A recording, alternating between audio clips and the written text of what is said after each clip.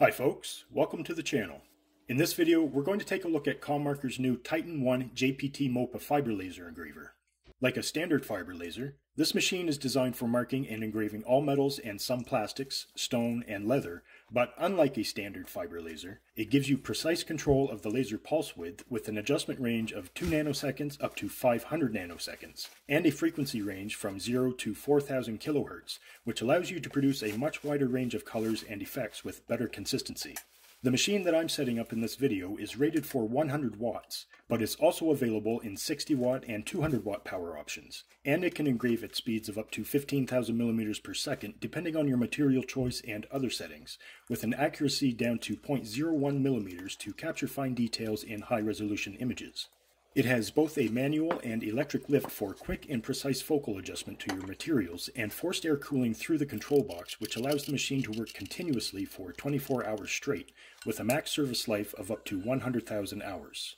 It also comes with a 110mm lens for engraving fine details in a small work area and a 200mm lens to increase the work area at the expense of some image resolution. A 300mm lens is also available to purchase separately if needed. A foot pedal switch for batch processing is included as well, and it's also compatible with rotary engraving with ComMarker's chuck rotaries, which are sold separately.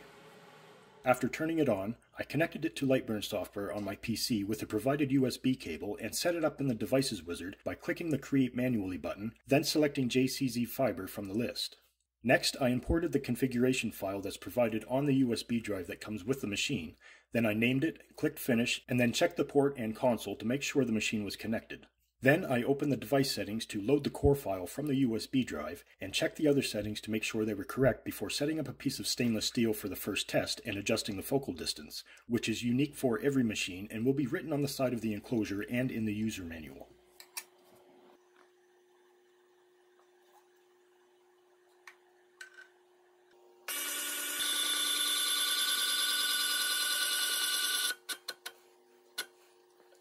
With the focal distance set, I opened the Material Test tool and set up a test grid for marking with different settings. Then I clicked the Frame button to frame the work area and position the steel sheet accordingly before clicking Start. The Material Test tool is great for figuring out what settings are best to create the marking or engraving effect that you want. You can create test grids comparing speed versus power, frequency, pulse width, or hatch. This grid is just a small fraction of the settings that you can choose from to create thousands of colors and shades.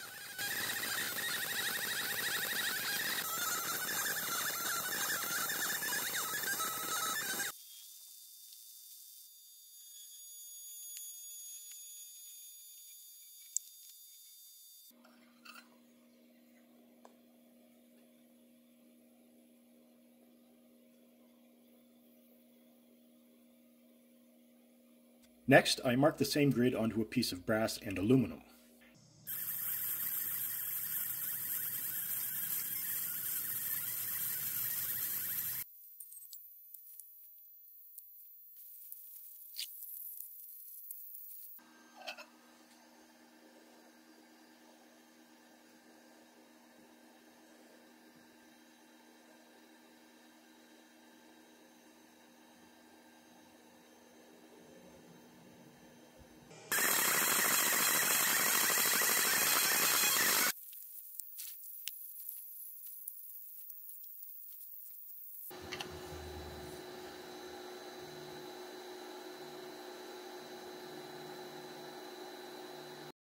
Next, I set up my logo in Lightburn with different settings to create different colors for different parts on aluminum and brass.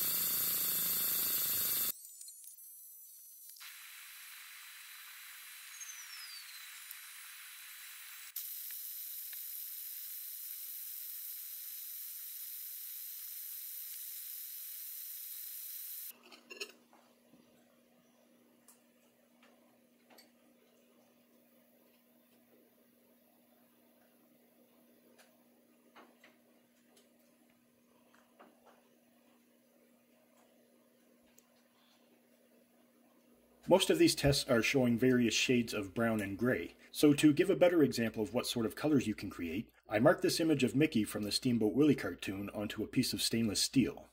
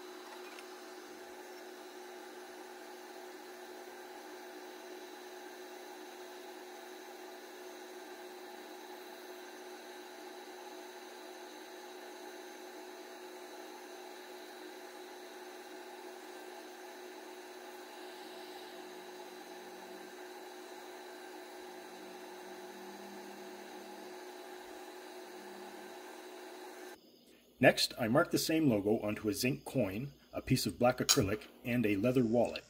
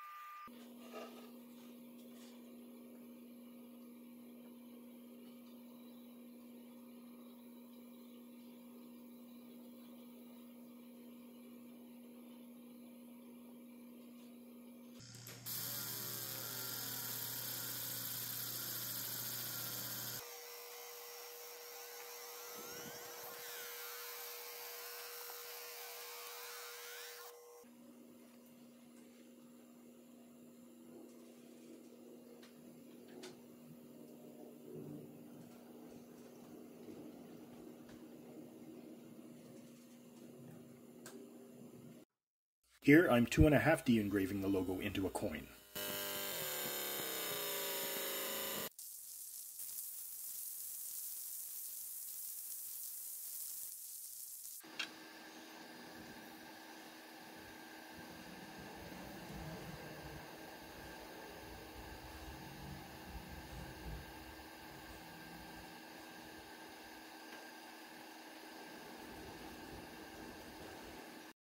Of course, it can also 3D engrave using grayscale depth map images.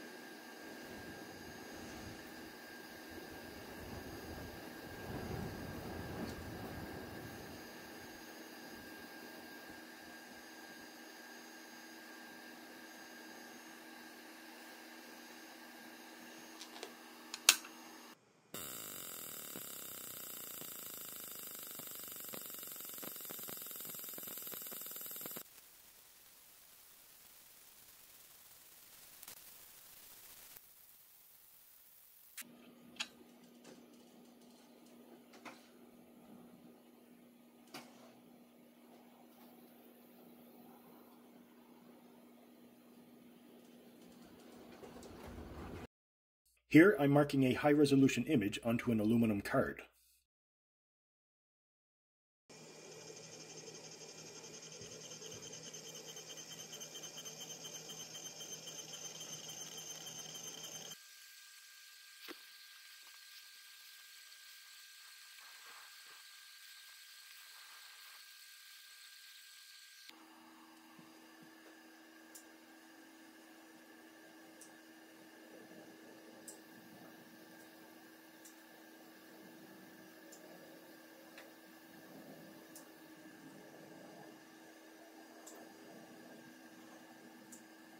Next, I 3D engraved a fossil into a piece of sandstone.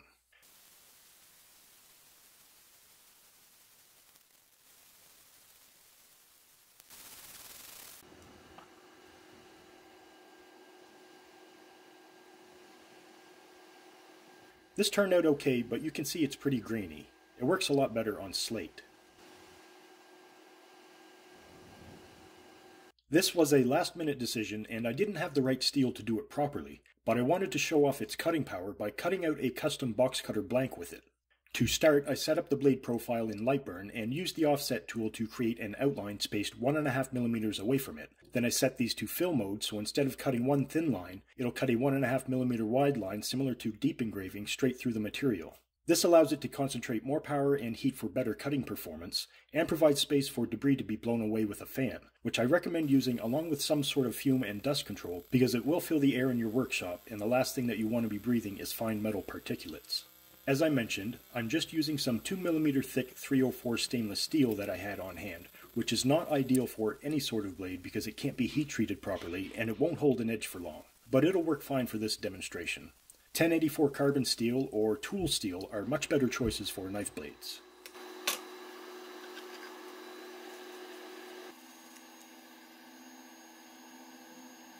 This took around 3 hours to cut, which isn't very fast given that I could have done this by hand in about an hour, but it's not like I had to stand there and watch it either.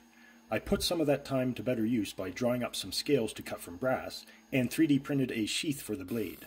A person could also use the laser to just mark the blank on the steel and cut it out by hand instead of using paper templates.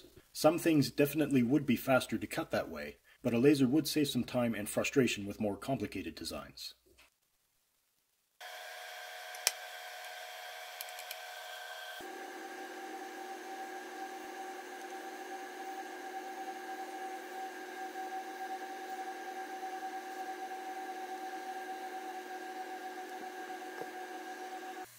Since it can't be heat treated, all I did was clean the edges, beveled the blade, drilled some holes, roughed up the inside faces of the brass scales with sandpaper, and cleaned them with alcohol before gluing them onto the blank with 2-part epoxy.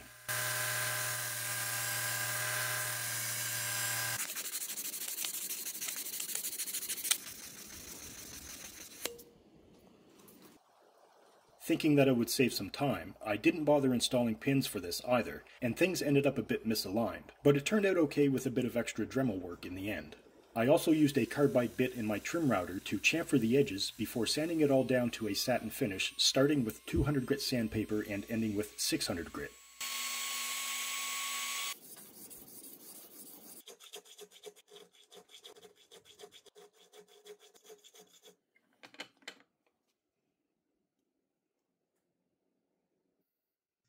Finally, I engraved my name on the blade and a maple leaf on the handle because I am a proud Canadian and always will be.